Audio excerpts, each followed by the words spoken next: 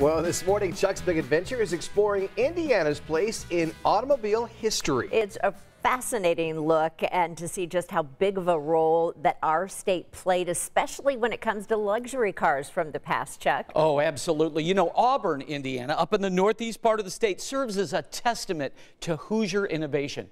At one point, we had nearly as many car manufacturers as Detroit.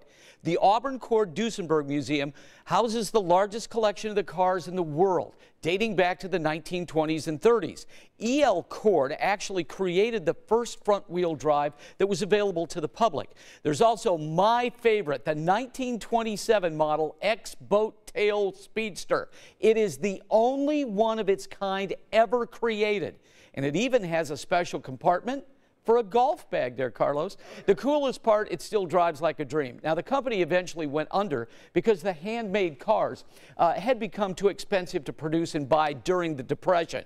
It was companies like Ford that could mass produce that eventually took over the market. And he's still in Auburn at the early V8 Ford Museum. The classics on display there were more available for families. But no matter the brand, the key to keeping the legacy of these cars alive lies in the next generation.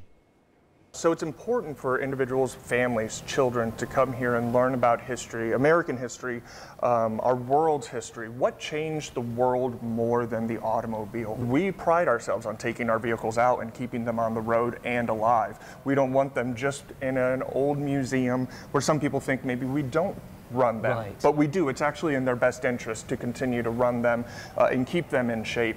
So hopefully we can spark the interest in the next person who wants to get into the classic car world. And there's not too many people younger than me that know how to work on a flathead or know what makes this straight, how to get the kingpins out of a straight axle, and that's just an art form that's dying.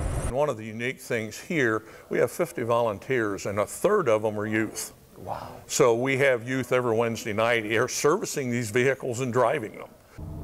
Now, as you heard, the museums strive not only to keep the cars looking great, but running great as well. And I got the chance to go cruise through town in a couple of different models, and it truly was a dream come true. Now, I've got a link to the museums in my blog.